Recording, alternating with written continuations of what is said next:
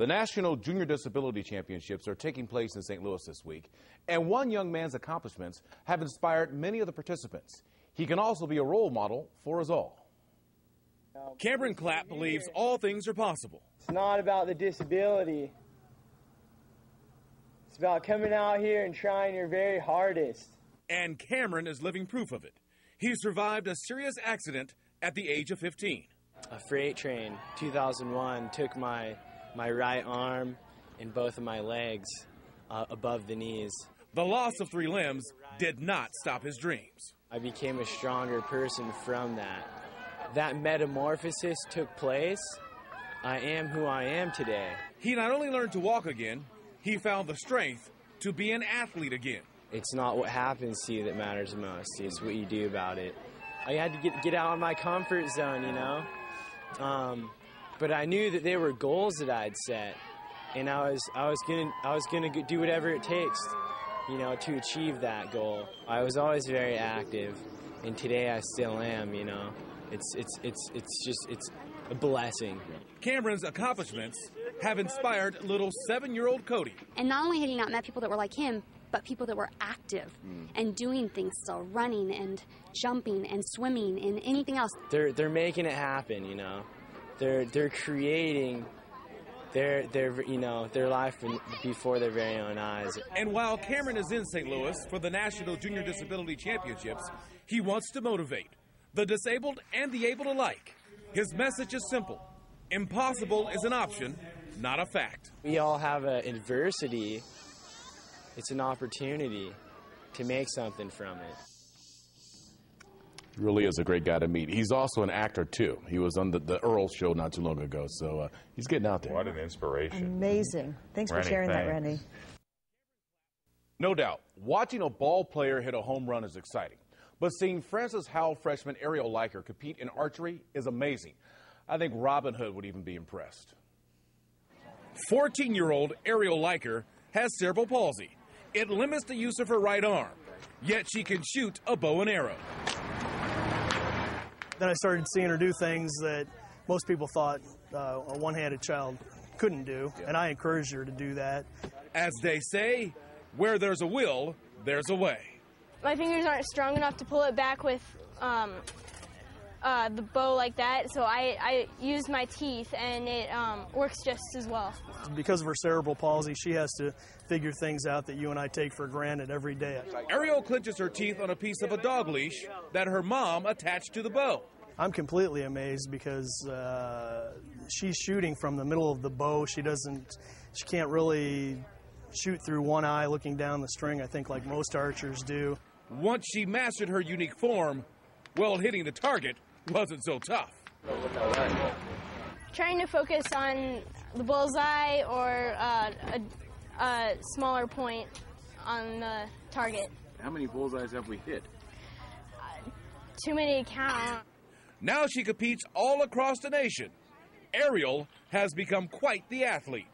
I do track, field, swimming, archery, and for competition. And I do sled hockey and tennis for fun. So there's no holding you back? No. Conquering archery has given Ariel the confidence to take on just about anything. I'm extremely proud of her. I couldn't be happier. I tell you, it is so amazing to go out there and watch not just Ariel, but all the athletes compete. It's been a lot of fun this DASA, the Disabled Athletes Sports Association, Kelly Bowman, they do such a great job out there. Rennie, thanks. What a great story. Traveled from all over the United States, but some athletes compete for the Disabled Athletes Sports Association, a local nonprofit organization out of St. Peters. And for the athletes of DASA, today was a day of extreme highs. At the NJDC, 17-year-old Troy High School junior George Anglin shattered his personal qualifying javelin throw by more than 3 meters. Oh, it was amazing. Just to feel it 3 meters over my qualifying record. It was amazing. Cottleville's Ariel Liker had a pretty darn good day herself. It went pretty well. I set a couple personal bests in javelin and shot put. But Ariel was equally excited for her DASA teammate Kelly McFadden, who set a personal best in the discus throw, then surpassed that one on her next throw. It was really cool because I've been trying to help her kind of coaching her, and she did really good. Not a bad day considering the discus is not the St. Peter's native's strongest event. It was amazing, I guess. Plus, it was surprising that I set a record. Now that I set a record, I hope I do again. But the one set of eyes filled with tears watching these kids break records is that of their coach, Lori Voss. They may not tell you that they set their hopes high. They all dream big. They all want to go to the Paralympics. They all want those things. But these athletes are taking much more away from this event than personal records. Good leadership skills and to not be too low when you don't get the best you get. You just keep trying. It's taught me that I can do a lot of stuff that I didn't think I could do. I guess meeting other people from like different countries and that stuff maybe. Kelly McFadden started competing as a swimmer but will compete in more track events on dry land this week. George Anglin was one of 3 St. Louis kids to compete for Team USA in Switzerland at the International Wheelchair Amputee Games, and Ariel Liker is tagged by her coaches as potentially being DASA's next Paralympic champion. For News 11, I'm Kurt LaBelle. If you want to be inspired, this is the place to come. This pool is full of kids who have beat the odds, but today, most of them are only concerned with beating their best swim time. Good job. Here, it's not about what you can't do, it's about what you can. You have to qualify, you have to beat a certain time. It's just like Michael Phelps. It's exactly like that, except if you can't use your legs, you don't use them. The National Junior Disability Championship is a competition between the best of the best from North America. To come to the national event, they have to qualify at regional events, so they have to achieve qualifying times just to be invited to come and participate in any of these events this week. It's all the same rules as Michael Phelps has, and track is just like Jackie Joyner Kersey. I mean, all of those rules are all applied to these kids. It's just they might swim a little differently, but they have to follow the rules. Athletes in this competition live with a disability, but it's easy to see it doesn't stop them from anything.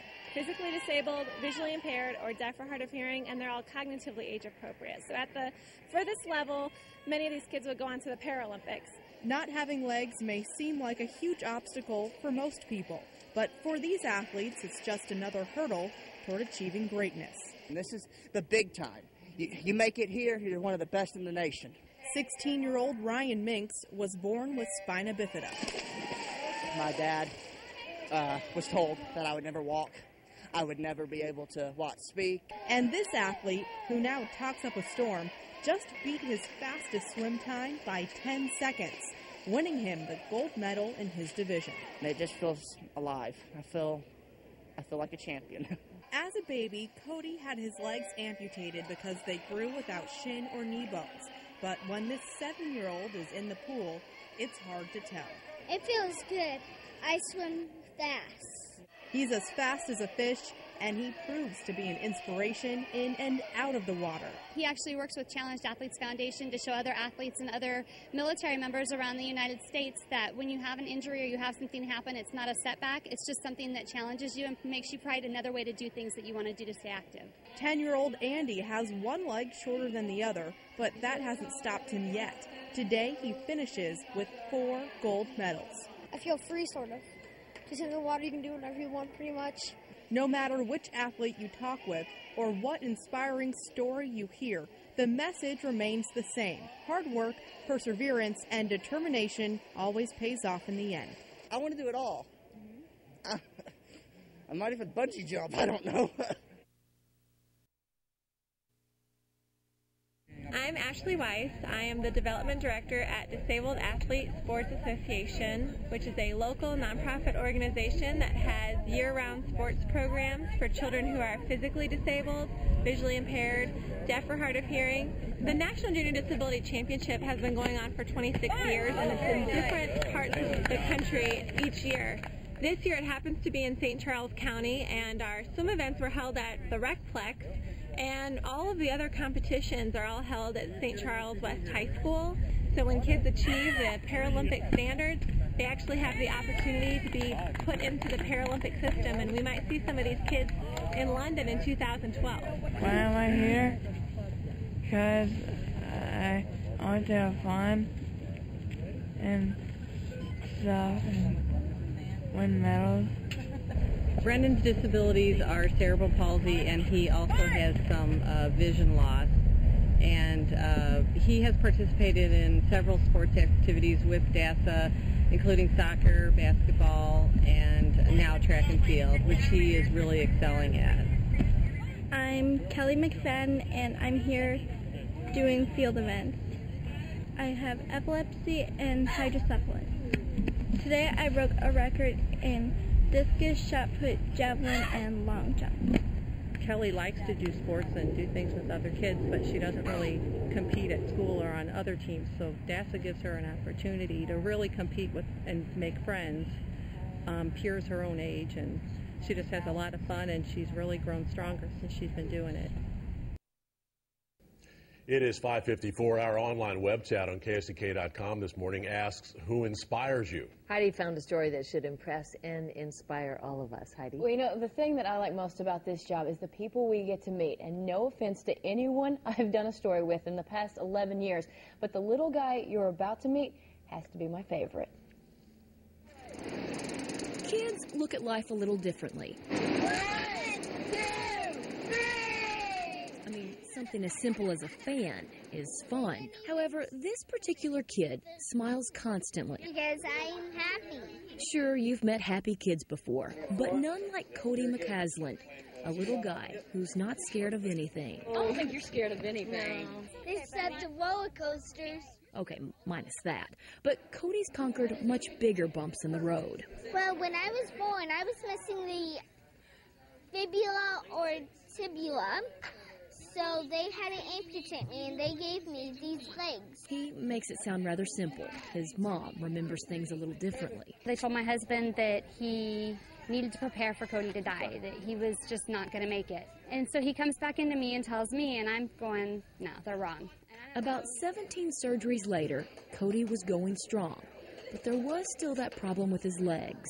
First probably month was just utter disbelief that they would cut a child's legs off. You just can't imagine that they would do that. I was somewhere around 15 months. Of course, Cody doesn't see his lack of legs as a problem at all. I swim, I hand cycle, I have a racing chair, and I play sled hockey. And he runs. I like these legs. You do? Yes. Why? Because I can bounce and bounce and bounce and bounce. Maybe it's the legs, or maybe it's the sugar. Well, it helps me go fast. But most importantly, what Cody does is inspire everyone he meets, whether they have legs. Let's go watch a race. Or not. In September of this last fall, he was on the tractor and he fell. And when he fell, he got sucked underneath the brush hog. He meets and plays with kids like Colton Newman. He's only had his legs for 2 months. Pretty soon he'll get stubbies and running legs. But first we start off at walking legs. And soldiers who are returning from the war. Well, when they come back for more, sometimes they lost their legs. So I go tell them about my leg. It not only makes me proud, but it makes me feel like he's doing so much good in this world that I cannot do as good as he does, and it makes me want to be a better person. So he might be only 7 years old, but he's off to a great start when it comes to making a huge difference in the world. Let's go, Cody!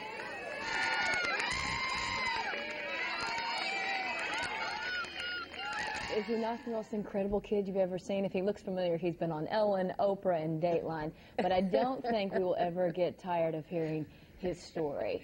He is fantastic. Yeah. It makes you look at life in a whole different light. Go Cody. Where does he live? He's from Texas, but he was in town because, of course, for those games, but then also Build-A-Bear brought him in as a huggable hero. Fantastic.